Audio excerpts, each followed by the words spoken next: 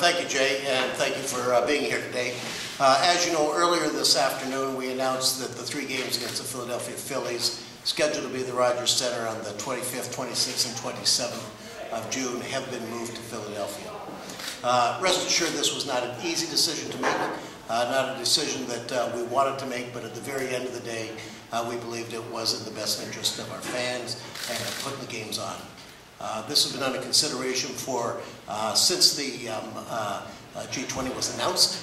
We have worked closely with the people that run the G20, and they've been most accommodating to us and giving us the information that they can provide to us. We've worked closely with the Commissioner's office, and we have worked particularly closely with the Philadelphia Phillies. We're fortunate having a good relationship with the Phillies, and at the very end, they have accommodated us by allowing us to play the 3 games down there. Games will be played under American League rules. There will be a DH. We will be the home team. From that point of view, I don't think there's any other change that will happen.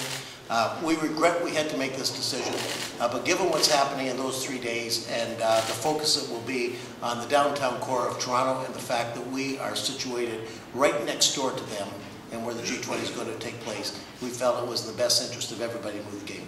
It's particularly disappointing for very obvious reasons with Roy Halladay coming back. Roy, who had been with the organization for as long as he'd been here, it was our opportunity for the fans and for ourselves to give him an appreciation for what he had done and what he had meant to this team. We're hopeful that at some point in the future we'll be able to do that, and we will be requesting of Major League Baseball that the Phillies be scheduled and interleague play next year to be playing in Toronto. We're hopeful that the next time that they schedule a G20, they will look at the schedule to see whether Roy's coming back or not. But having said that, I just want to be said that this was not a decision that was made quickly, and there was a lot of considerations, and it seems to us it is the best of all of the alternatives that are available to us at the present time. That's the status. We do want to thank the Phillies, and we do want to thank Major League Baseball. We do want to thank also the G20 organizers, because they were in some ways caught with kind of a tough situation where we would have been trying to get as many fans down here as we possibly could at a time when they are trying to make sure that the G20 runs as smoothly as they can. I'm sure that it will, and bring great focus to our city, to our province, and to our country. And so that's the statement. That's what we're going to do, and I'm happy to answer any questions anybody may have. First question.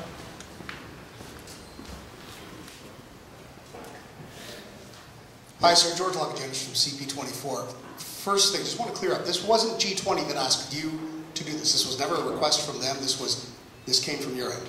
No, this is our decision. This is not the G20 request. What we did with the G20, we consulted with them to the best that they could share information with us, which obviously for security purposes, they can't share everything. We were pretty well informed of what was happening from a point of roads closing, streets closing, availability of parking, fencing going up, and that thing. So we had a lot of information, but not all of it. But they did not request us to do it, but I can't think at the very end of the day that they will be that upset that we're not here. And just quick follow-up. Is there at any point did you assess this and think, you know what, in terms of risk, benefit here, the cachet that this may have brought to the city as a kind of a baseball version of a Summit Series, might a little gritty, a little risky, but maybe kind of cool. Could have been very good. I mean, if everything worked the way that we wanted it to work, and we could guarantee that all the fans could get in, and they could get in with a great ease, and we could fill the place with 30,000 or 35,000 or 40,000 people, I think that we'd have the perfect scenario. We think it's going to be difficult because parking is going to be limited. Access is going to be limited to the west side. There will be a little bit of a discomfort for fans getting into the way they normally get in, and so at the very end of the day, we thought that it would be better off just to move the games and take them away from here. But having said that, you know, if the place was filled and you had the G20 going on next door, you're 100% right. We don't think that probably would happen, given what's going to be happening in the city at that time.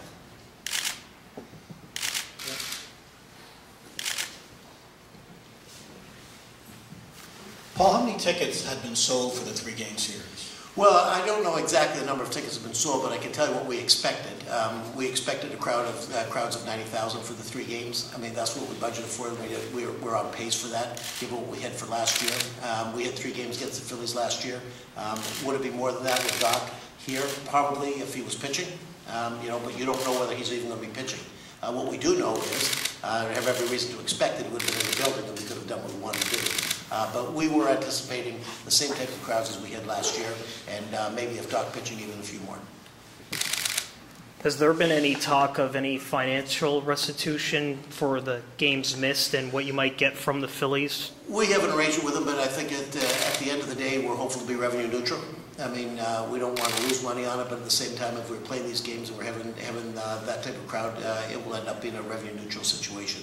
This was clearly not done for financial reasons. This was done more as an accommodation to everybody that's involved in A, the G20, and B, to our fans, who would have a difficult time getting here. I don't think there's any question as you look at where the perimeter of the security is going to be, what's going to go on downtown with movement of the various dignitaries. I mean, this is a big opportunity for this country to have the G20 here. Unfortunately, it just coincides with the worst weekend that we could have with the Phillies here. Paul, just to follow up on that, so just to confirm that you guys are you on your normal gate receiving as far as being the home team, or is this a different arrangement? No, we have a different arrangement. But I mean, the goal was that we would end up to be revenue neutral, and this wasn't a negotiation. The Phillies are terrific people to deal with, and you know, we were fortunate that we were playing the Phillies at this time, so that when we sit down with Dave Montgomery or talk to Dave Montgomery, and I've had a number of conversations with him, starting back when it was first announced, telling him that he's going to like his team staying in Welland. I mean, he put us in Conshohocken when we were there in the World Series. So he would have a problem with the hotels and that type of thing. So we let him know then. But then, as it became a little bit more definitive as to what was happening, we kept him informed as to what was happening. He's got costs of putting on the games, and so you know we worked out an arrangement that hopefully will make us both revenue neutral. And just second to that, was there ever any consideration of having these games on a neutral site somewhere closer, where you know it might benefit you to have maybe fans come down, or was that ever even considered? No, it really wasn't. It really wasn't considered. You know, I guess that was an option. You know, whether we go to Cleveland, whether we go to Detroit, whether or not you know you go up to Ottawa, you play in one of those places. But I think at the very conclusion of all of our deliberations, the easiest was just to go to Philadelphia. I mean, they were there. It's obviously their home stadium, but on the other hand, we are going to be playing American League rules. We're going to be batting last, so we just decided it was better to do it there as opposed to having both teams kind of being neutral. Still a distance, recognizing that, but the two other alternatives, I guess, would have been Cleveland or Detroit, and you know, we've both been visitors there. Paul, just a couple things. With the, you talked about revenue neutral. Do you qualify for the federal government compensation abstention program? Well, I suppose we qualify for it, but I mean, we're hopeful that this will make it so we wouldn't have to do anything for it. But I mean, that's after the fact. That's after the fact when you do qualify and you see where you are. And the other thing was, now that you won't be here, will the Rogers Center be available for the G20 Summit? It's available for them, and I think it would be wrong for us to actually move out of here and then try to book something in here. So the answer to that is yes. I mean, if any one of if the integrated police force wanted to use it, or anybody that wanted to use it that would be accommodated, that would make the G20 better, the answer to that would be yes. We would certainly work with them. Roger Peterson from City News. What about Phillies fans coming up? Were there a lot coming up? Well, I don't know that. I'm sure, Roger, we're going to hear about that if that is in fact, and they've booked hotels and they've booked flights. I mean, I don't know what the answer is. Obviously, they'll be in a position where they will get a hold of us. I'm sure we will hear from those. And we recognize that there are going to be people that are going to actually be at some problem, at some risk, maybe financial reason. We're trying to address that. Try to address with our season's ticket holders and anybody who bought a ticket for the game by offering cash refunds. I mean, what you paid, you will get your money back. In addition to that, we will give you a ticket for any game that we're playing this year. We're trying to be respectful of the support that we have and of our fans. And not everyone's going to be happy, because some people will obviously think that they would go that extra route to actually come and see the games. And so that makes it difficult for us. That makes the decision difficult. And for the Philly fans, you know, we will take that under consideration too, because we appreciate their support when they come from out of town, when teams do travel and when fans do travel with their teams.